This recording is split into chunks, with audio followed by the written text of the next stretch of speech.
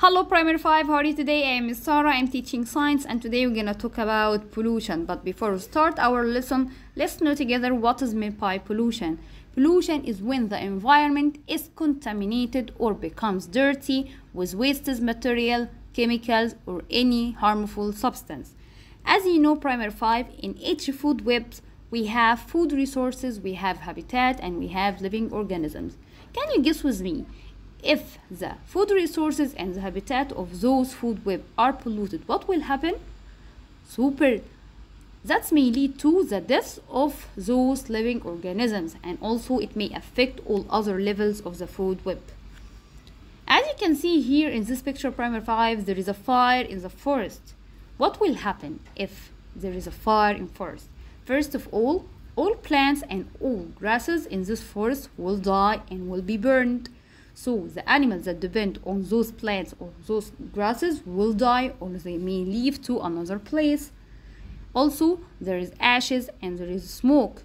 This smoke will affect the animal breathing. So animals may have difficulty in breathing. So if there is a fire in the forest, we will note that number 1, ash and smoke spread all over the forest and cover the grasses. Number 2, animals may have difficulty in breathing. Now we're going to talk about population changes. But before we talk about that, you should know that population is the number of organisms of one type of species living in an area. So what does that mean? Like we are people or human live in Cairo. The number of people or the number of human living in Cairo, this is called Cairo population. So the number of organism of one type of species, it may be human, it may be animals, it may be birds. This is called one type of species living in an area like Cairo, like Giza. This is called an area. So population is the number of organisms of one type of species living in an area. We have factors that affect the ecosystem Primary 5. We have 3 factors affect the ecosystem.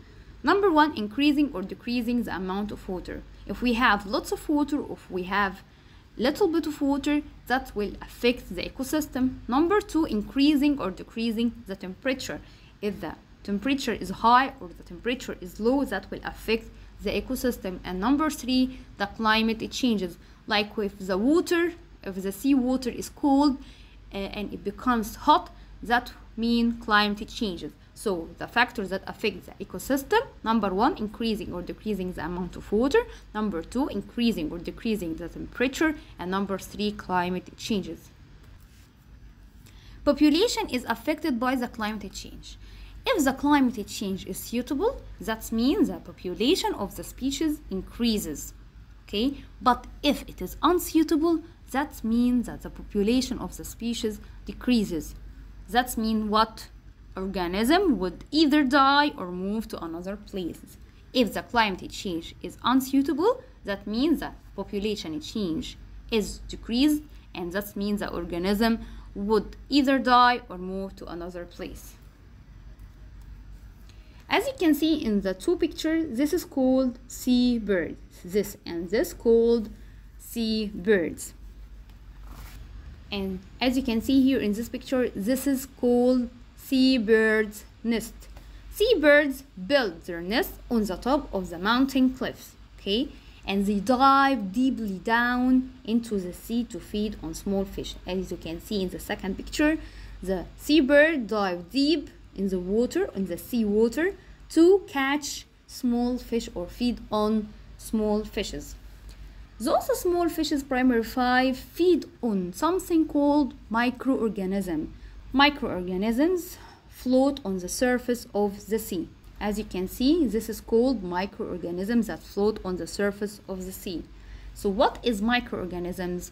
They are organisms that are too small, so we call them microorganisms. So microorganisms are organisms that are too small for people to see with only their eyes. So you cannot see with your eyes. They can make their own food. Microorganisms can make their own food. So they are the producers in the marine food web. Super. Like the plant on the land, they are the producers on land. So microorganisms are the producers in the marine food web. Also, they are found in cold water habitats. They need this water to survive. Microorganisms need cold water habitat to survive. So what will happen to microorganisms if the climate is changed and the water become warm? Can you guess? Super! Microorganisms will move towards an area where the water is cooler. They will search for the cold water. And then the small fishes that feed on the microorganism will also move to the new habitat. Therefore, the seabirds that feed on the small fishes also will move to the new habitat or they will die. Super. So what will happen to the microorganism if the climate change and water become warm? Microorganism will move towards an area where the water is cooler. Number 2, then the small fish that feed on these microorganism will also move to a new habitat. Therefore, when seabirds will not have a food source, some of them will move to a new habitat while others will die.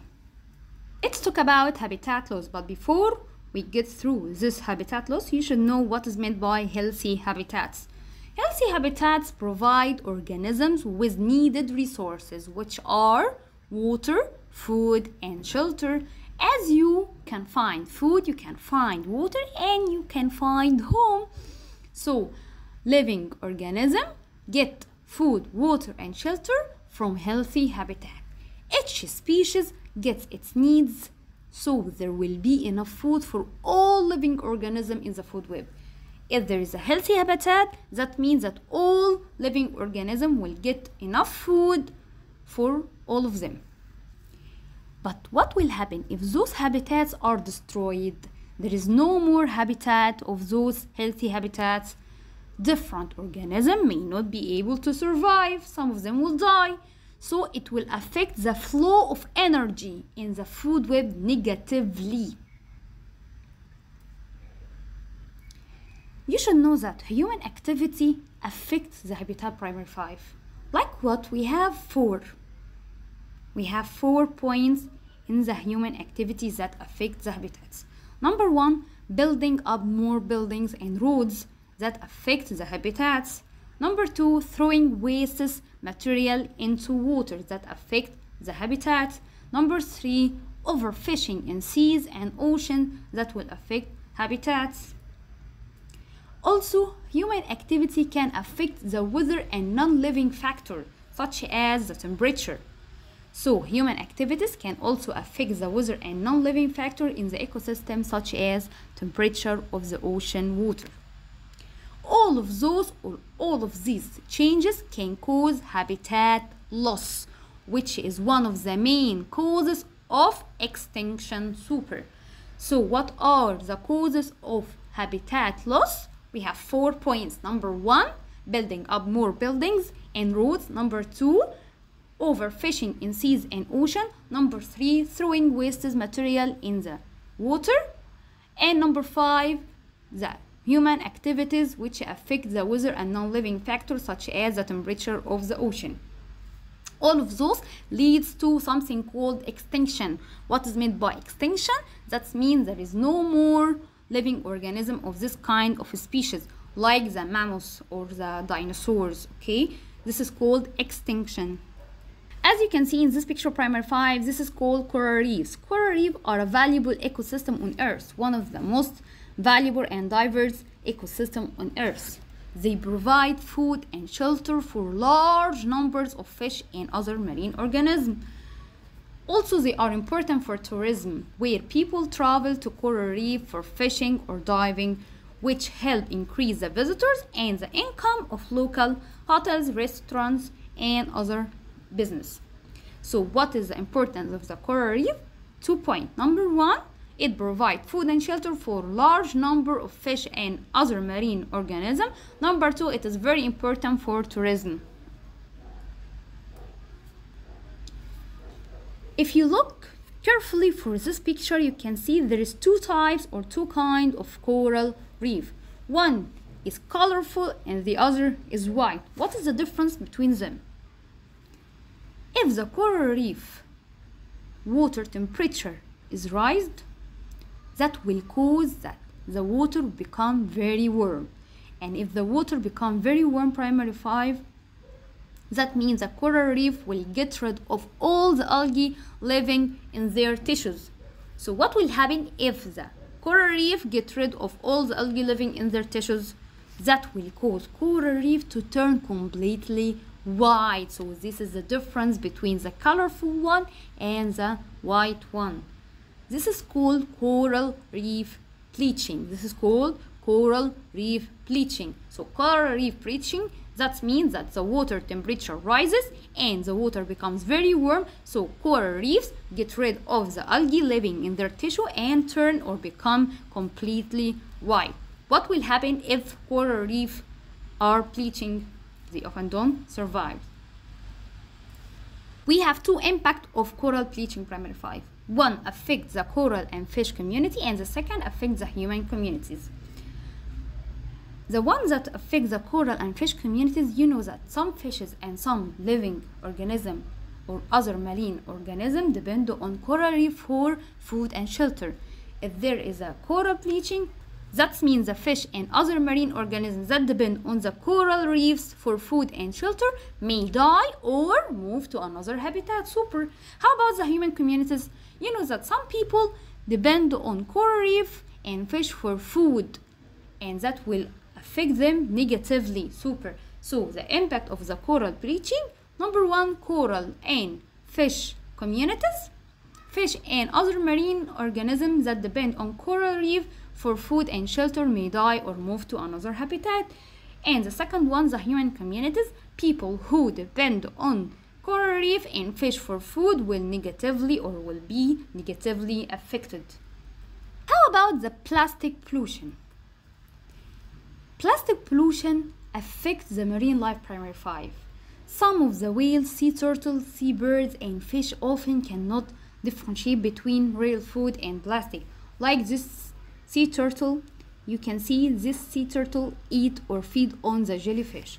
Some of the sea turtle cannot differentiate between the jellyfish and the plastic bags or the plastic product. As you can see, sea turtle cannot differentiate between jellyfish and piece of plastic in the water, so sea turtle will eat lots of plastic bags or plastic product thinking that it is a jellyfish. So what will happen to this sea turtle?